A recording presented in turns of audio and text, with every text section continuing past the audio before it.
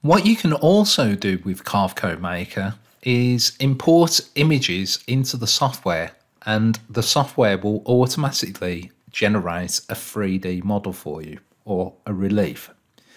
This is based on a height map, so it's all dependent on the lighter areas and the darker areas which are going to be deeper.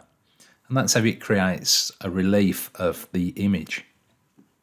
So to do this, if you select the relief drop down at the top, so you would already create your model to do this. So select the relief drop down, go to import, and then go to import again. Okay, don't select import 3D model, it's just import. Then what you can do is come down and select the image that you would like to use. So I want to use this little boy and his dog. So select open, and this will automatically generate a model for me.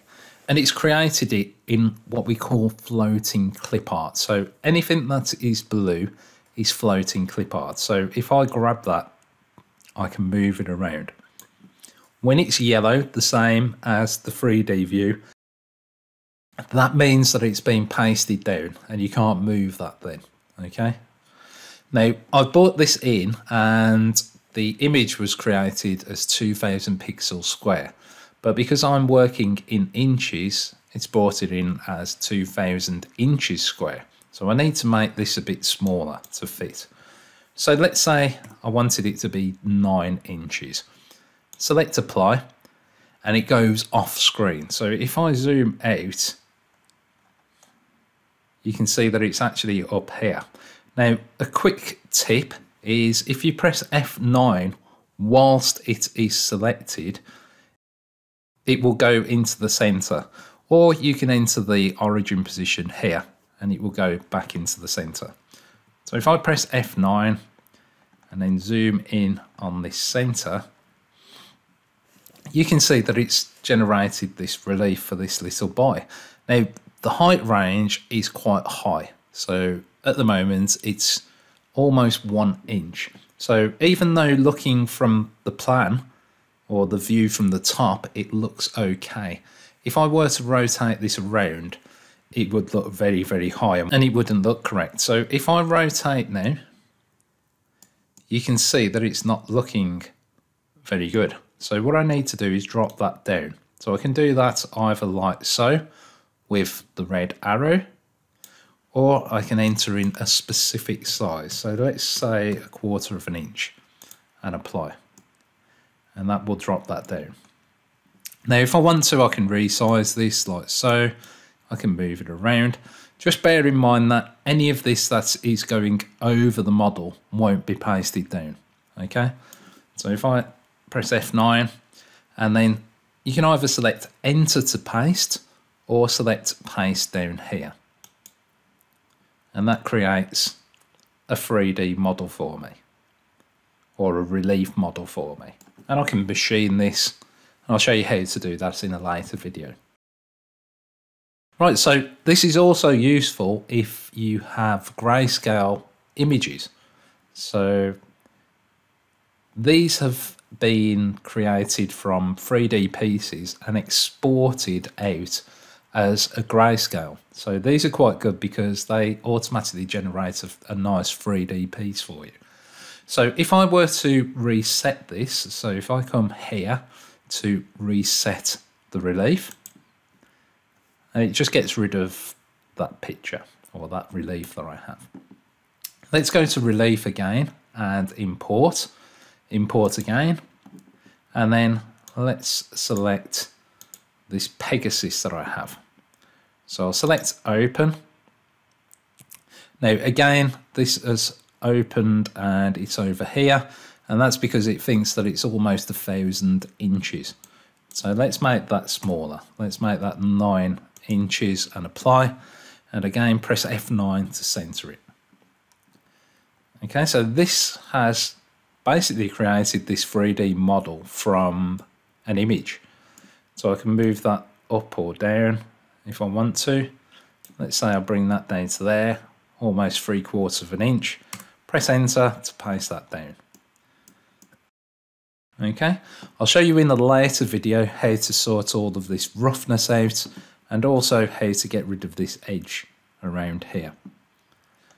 So that's another useful thing to bring in grayscale images, and you can generate a relief from it.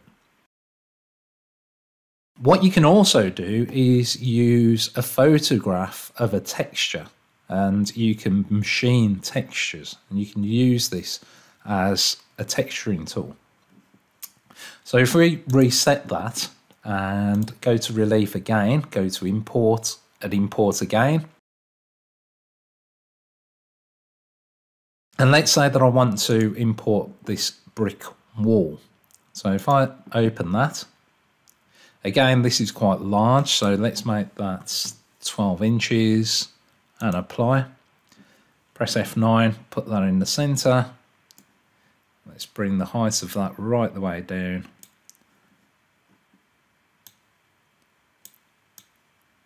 So to about there, and you can see that I've got this texture. Now what you can do with this is you can machine within a vector. So you could machine this texture onto a part that you were doing.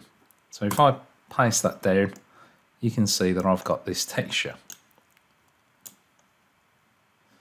Okay, I could do it again with some wooden planks, let's say. So let's import and let's use this wooden background. Now this is going at 90 degrees. Let's say that I wanted it the other way around. So let's resize this again and select apply. Press F9 to center that. Okay, so let's say that I wanted to edit this up a little bit. I want this to be the whole width or the height of the model. When you're using clip art to transform, if you press the padlock, it can go from width and height that's locked to all three of the options being locked to having none that are locked. So if I change the height of that to 12, select apply, it stretches it out. Okay, now I can do exactly the same thing with this. I can drop that down if I wanted to, let's say like so. And what I want to do is rotate this around. Now, what I can do is just put 180 there, or I can rotate on the outside here. Just press Alt on the keyboard and it maintains an angle snap. And then when I'm happy with that, press Enter on the keyboard or the paste option. And you can see that I've got these wooden planks.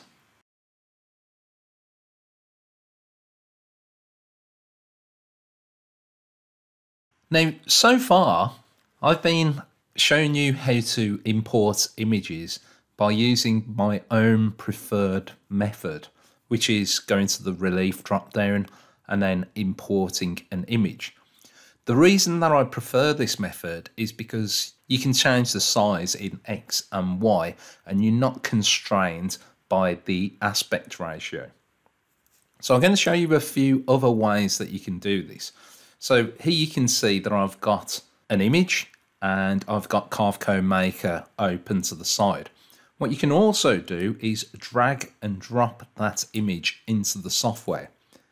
Then it will give you a dialog box that opens up and it allows you to change the height and the width.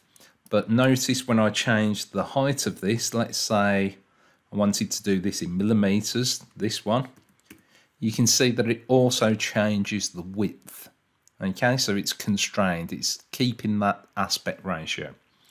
But what you can also do is specify a height in Z. Okay, so if I were to say 5 millimeters and then select OK, this is just telling me that the resolution of this model was quite high, so it's lowering it down to 4 million pixels, which is the limit for Carveco Maker. So if I select OK, and I'll just maximize this and then rotate around. Now you can't really see this at the moment because when you do this, it displays the bitmap over the top of the relief. So if I click this button here to display the material, this then shows me the relief that I've generated from that image. Okay, if I want to see the image over the top of it again, select that button. You can see it again. Okay, so let's close that. Another thing that you can do is select Open, and then select it, and then when you select that, you'll have this minimum Z and maximum Z. So if I were to put that at 5 and select OK, it will then give me that dialog box again, but it will already be filled in that the height in Z is 5. And it does exactly the same thing.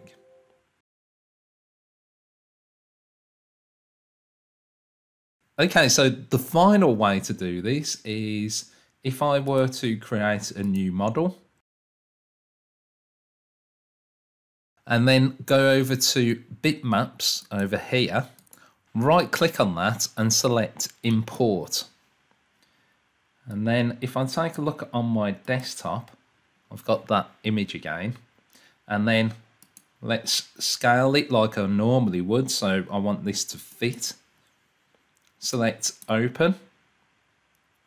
And then what this does, if I display the bitmap, it shows me the image as normal. Okay, so if I go to the 2D view, I've got the image, but you'll notice that I haven't created a relief. Okay, so if I go back, it's completely blank. Now, what I can do is open those bitmap layers up, and then I can right click on the bitmap layer and create relief. Now, the good thing about this is that it automatically allows me to grab the handle and change the size of this. Okay, so just grab that and you can change the size to whatever you like. Okay, or you can enter the height in here and then select Apply. So that's another way to create a relief from an image.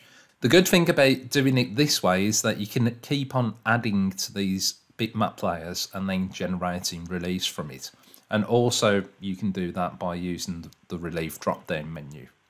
You can't do that if you drag in a new image because it will want to create a new model for you. Okay, so that's how you generate reliefs from images.